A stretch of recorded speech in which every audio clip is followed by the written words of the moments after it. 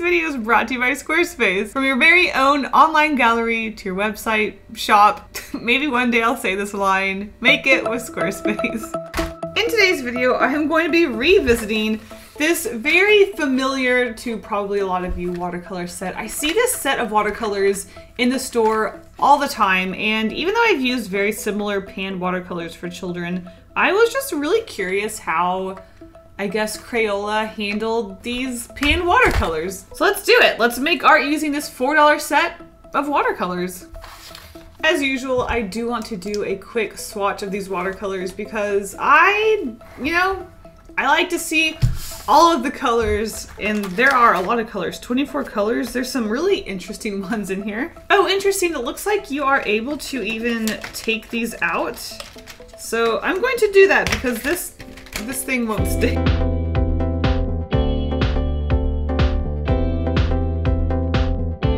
Okay, so I have swatched all 24 colors, and first impressions, look how bright and vivid and just saturated these colors are. They look like crayons in watercolor form. Now, we've swatched all the colors, but I do want to do some like layering tests and blending tests, and I thought it'd be really fun to compare those to our $300 set of watercolors. So let's do a quick comparison just because I'm curious. Okay, so let's just start off with a few simple tests like a gradient. Let's see how well a gradient works with our $4 Crayola watercolor versus our super expensive Schmidt Gang. Let's see, red's a very classic color. Let's just stick with our red for now. All right, nothing like crazy happening. I mean, I didn't really expect anything crazy to happen. So now, obviously, I will say that red is so much more pigmented than our Crayola watercolors. Yeah, I mean, honestly, as far as blending goes, I kind of didn't really feel a difference. Obviously, there's a difference in the pigmentation of the watercolors, but the blending felt very similar. I will say one of the biggest differences I already noticed between these two watercolors is how much easier it is to get a flat of color compared to here where you can kind of see where each stroke is going. Okay, our yellow is dried. Let's see what happens if I do...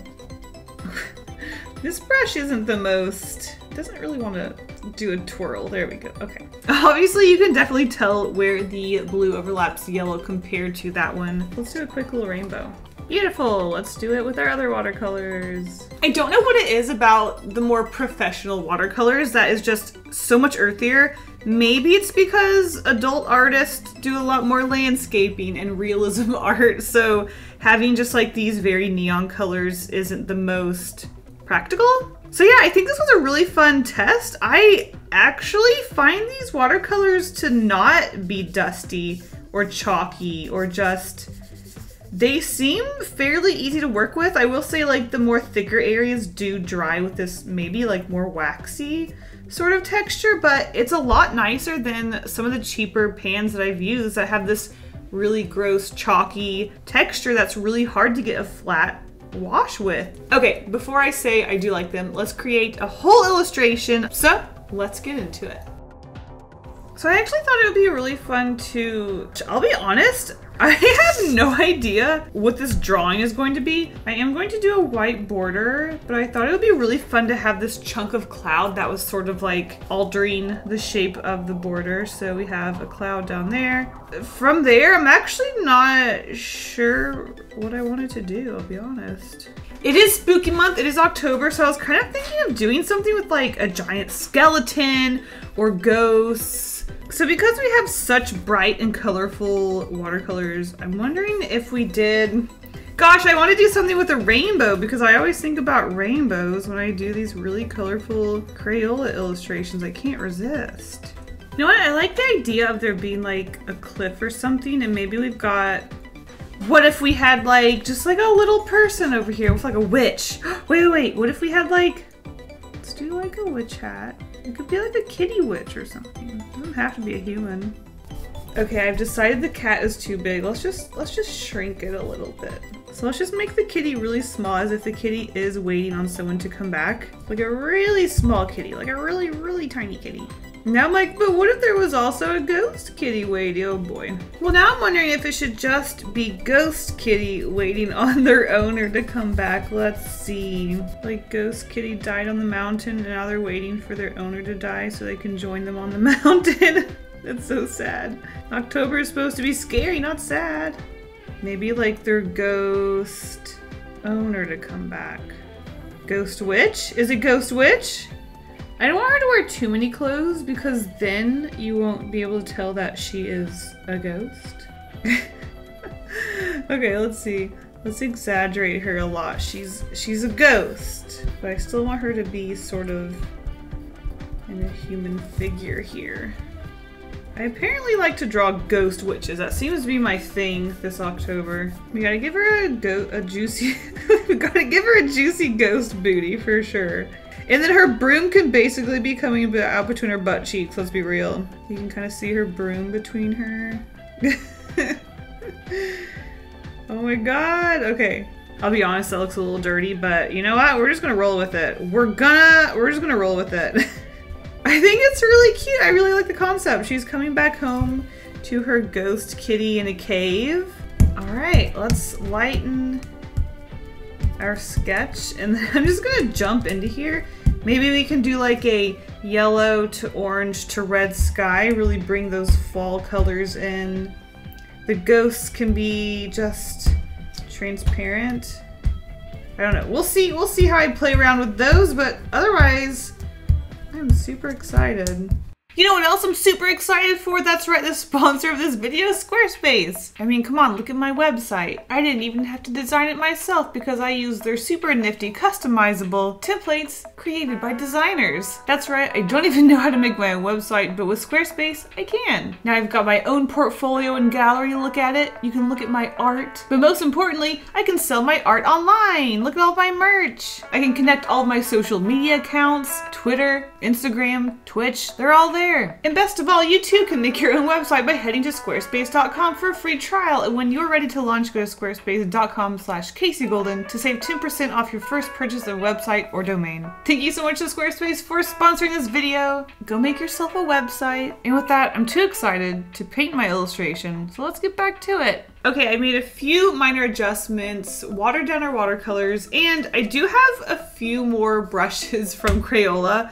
All in questionable quality with that blunt end, but we're gonna suffer through it. So I've decided that I'm going to do a sort of, what's it called? A sunset.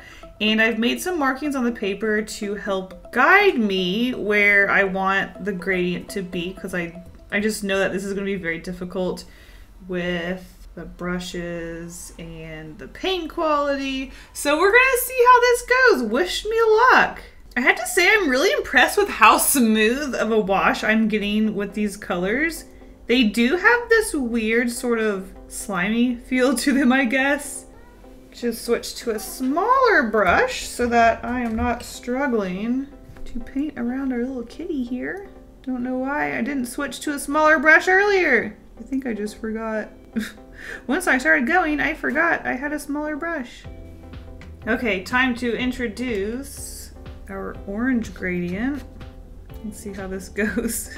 Yeah, it just doesn't seem to be flowing together like the test did. I don't know what it is. I suspect it's just not as wet. I think I made the test very, very wet. So I think maybe the gradient was just a lot easier. And of course, I don't really want to just blob a bunch of water on the paper, so things aren't quite as wet. So maybe it's just not as easy as a gradient this time around. I swear these are like the slowest drying watercolors I've ever used in my life, which, like I also said, I'm not mad about it. Makes it easier to work with them. And I wanted to add just a little bit of the purple to help the gradient sort of reach this side. And oh my gosh, that purple is toxic. It just sort of took over. Is that it? I think that's it for our sunset. Oh my gosh, look at that color. That is absolutely insane. It's definitely a lot blotchier than I'm used to working with watercolors, but I think overall, definitely an interesting texture. We can, you know, chalk it up to magic. Who knows? I'm gonna let this dry because, oh my goodness, this is a very wet piece of paper. And then we can continue on with I don't know. Adding details. Okay, that took a while to dry, but I have one regret, and that is the yellow at the bottom. It just doesn't seem to, it's just really bright.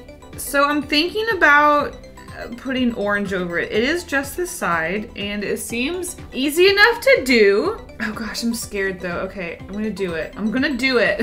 Okay, you know, I wondered, as I watched it dry, I thought the watercolor, and I did say it had a sort of like, what did I call it? Slimy texture. And as I watched it dry, I thought it kind of looked like plasticky, like it was sort of getting a skin on top of it, like a pudding would. It really doesn't seem like these layer that well. Like it almost seems like, look at the way it beads. It's definitely like water resistant. Oh boy, so this is going to be interesting. How am I going to make that yellow a little more orangey if it, oh my gosh, oh no, if it's water resistant, no! It does look better though. It didn't do much, but I think it looks a little better. It was just a little too bright, and especially because we have our white ghost here, I wanted to make sure that she was popping. Gosh, I don't normally work lineless with watercolor, so this is definitely a bit of a challenge for me. Wow, I am just splashing this blue all over this place. I think it's the brush. The brush is just like, it's a little silly. So I think it just has a tendency to splatter, because I've been splattering this whole time. It's been kind of messy. I'm going to add a little bit of water here so that it helps the blue and the green gradient a little better than our sky did. Hopefully that'll help. I just wish my gradients lasted a little bit longer because they're so sudden. They don't seem to stretch as far as I would like them to. It's just very much like, here's a little bit of the in-between color and now we're at the other color. I'm like, no, I want it to gradient a little bit longer, though. It is really difficult to create a gradient with watercolors that are very hard to work with. I'm thinking, do I add a yellow at the top of the mountain? And I think about how I didn't really vibe with the yellow at the bottom of the sky, but it might be different with the mountain. All right, honestly, whoa, that mountain, this illustration is kind of all over the place, but gosh, those colors sure make me happy. Okay, I'm totally vibing with this color I just mixed, so I'm going to paint her bow a nice teal color. I'm trying to avoid the mountain because it's still wet. Okay, oh my gosh, holding my breath. So her bow, I think that actually looks really nice with the green sort of coming over here. I could make her broom green as well, as if it's like grass. That actually might be really, really cute. I think I'm just gonna, you know what, wait. Let's use the green of the top of the mountain. And maybe we can like sprinkle in some flowers in it, and we can also have flowers on the mountain. I feel like I'm painting with crayons because of the color, and also the dried watercolor has such a weird like plasticky sheen to it. It's almost like wax. I don't hate them, but I don't love them. Let's see, I'll go ahead and start adding a transparency to the ghost where the sky would go through. I'm not going to do it too much because I don't want it to take away from the ghost's whiteness. Really want her to pop off of the background, but I do want to add a little bit. Perfect opportunity to give her a little red cheek. Oh, I forgot I wanted to try to add white watercolor around the moon to help it shine. Let's just see. Oh geez, okay. You know what, let's just see what happens. Oh, wait. Oh, wait, I don't hate it. Dare I say, I kind of like it? I'm going to do my best to add a little bit of shading to some of the aspects of this illustration, but I gotta be honest, they really don't layer well because we found out the watercolor is waterproof. How does that happen? I don't know, but it is a little waterproof, so I don't really know how layering shading's gonna go, but I'm gonna give it my all, you know? I'm gonna try. The water resistance of this watercolor is actually making me a little nervous about being able to layer inking on top of these layers. I guess we'll see how that goes. I feel like the mountain is just a little bit too plain. I know I'm going to add trees soon, but I feel like we need just a little bit of texture. So I'm just going to add some texture to our mountain and see if that does anything. I'm afraid it's actually gonna completely donk it, but you know what? Let's just try it. Let's just see what happens. All right, so it's time to put down the leaves on our trees, and I can only see some of the trees I put down. I can't see all of them, but it should be okay, right? Right, y'all? This won't be a disaster, will it? I keep forgetting that this watercolor is basically waterproof. Oh gosh, how am I gonna put the trees down? I guess we'll see. Oh boy, red on green sure makes a poop color. Oh gosh. Oh geez. The water resistance is not making this process easy, I'll tell you that much. I think the last detail I wanted to add is... Oh! I was gonna say some little red flowers. It's not really little. Oh my god, why is it spreading so much? What? No! No! Why are you doing this? I need a toothpick. Why is it spreading so much? Oh no. Oh gosh. Okay. I just wanted a little bit of like flowers, but it spreads so much. I'm kind of scared. Okay, I think that's enough flowers before I completely ruin it. I do want to add a few into her broom so that it sort of mimics, oh gosh, the mountain if I can get... Oh, now we're getting small flowers, huh? Okay, I see how it is. Now that I actually want slightly larger flowers, we're getting a bunch of small ones. Okay, I see how it is, Crayola paint. Oh boy, this actually just sort of looks like blood splatters. I guarantee you it's flowers, oh no! Usually when I line my work, I use a Micron pen, but I kind of feel like using a colored pencil just because I feel like the softness of the watercolor and just the vibe of this piece. I think a colored pencil is going to work a lot better than using a pen. Okay, it's really hard to use colored pencil on, uh-oh. this plasticky watercolor, oh no. This actually might be a bad idea, but I think I can push through. I don't know, oh no. I'm having some regrets. Let's move on to over here all of a sudden. Yeah, the colored pencil is definitely struggling to, oh gosh, make a stroke on this very, very plasticky watercolor. So the line work is certainly going to be soft. I don't even know. It's almost like the colored pencil has to scrape away through the watercolor to get to the paper to create line work. It's a very strange way to work, that's for sure. Now originally I did say I wanted the ghost to not have line work because I thought it would make her have a softer, more ghost-like feel, but to be honest, I kind of feel like she needs it. So I was thinking with the hat, as you can see her hat is not colored in. Originally I was going to just fill it in with black ink, but now that I'm using a pencil, I guess I'm going to fill it in with pencil, which should be a very long and painful process. Honestly, at this point, I'm just more worried about the pencil running out of lead more than anything. I really need to replace this little guy. Okay, the fear of my pencil running out is becoming quite real. It's actually getting hard to hold. It's so small. Oh no, if I run out mid-illustration, oh gosh, I don't know what I'm gonna do. I don't have another one. This is the only one I got. Oh no. You can do it, little guy, you can do it. You can do, oh no. This is so hard to hold.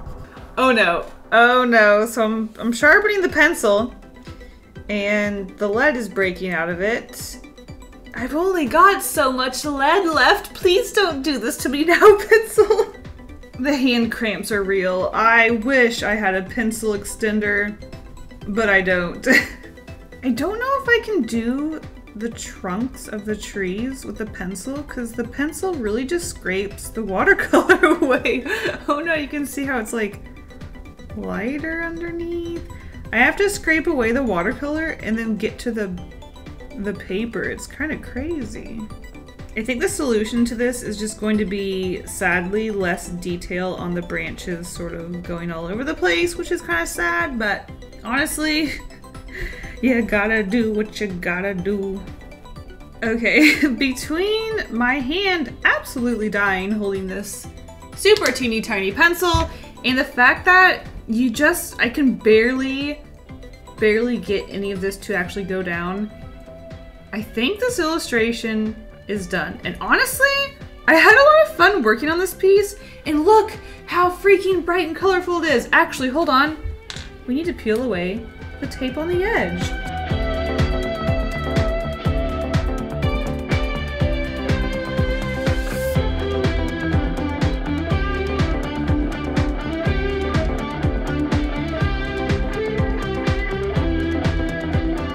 Okay, there it is. We have finished this $4 Crayola watercolor art. I think my favorite part is the bow. Something about it is just so crisp. The colors are very nice. I love it. Overall, the colors are just so bright with this piece, and even though the watercolors were very hard to work with, mostly because they sort of turn into this like plasticky, dried stuff. Otherwise, you know, aside from that, it was really fun and I actually really enjoyed working on this piece. Look how freaking colorful it is!